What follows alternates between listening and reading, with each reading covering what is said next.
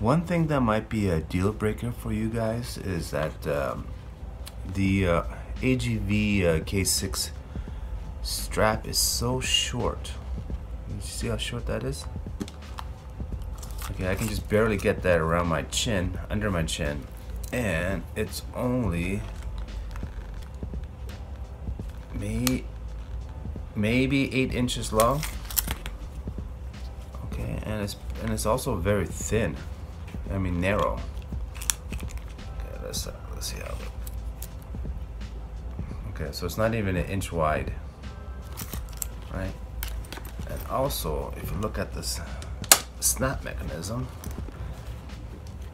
oh, that looks plastic to me. Right? And if you see the D-ring, they kind of,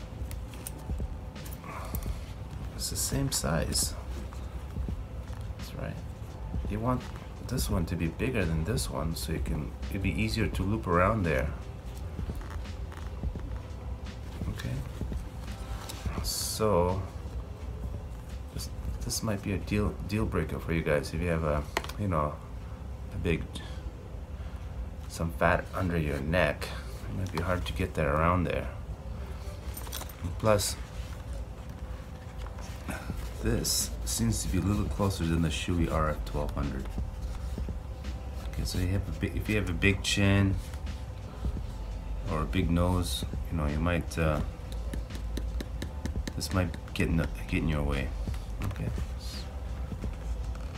All right. So if you compare this is the Shoei. This is a size large. And if you look, first let's look at the D-ring. See how this D-ring is larger than this one? What makes it a lot easier to loop around, strap around. And look how much longer it is. Okay, so let's measure. So this is just a quick one. It's like almost 10 inches long. Okay, and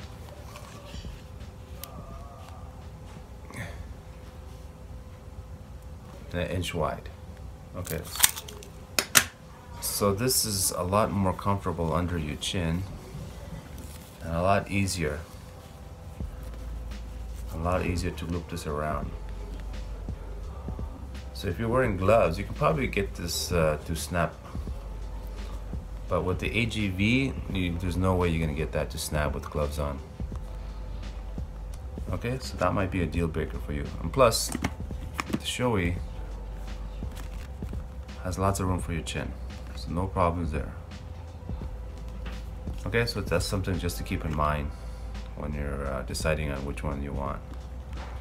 Okay, so AGV versus Shoei RF 1200.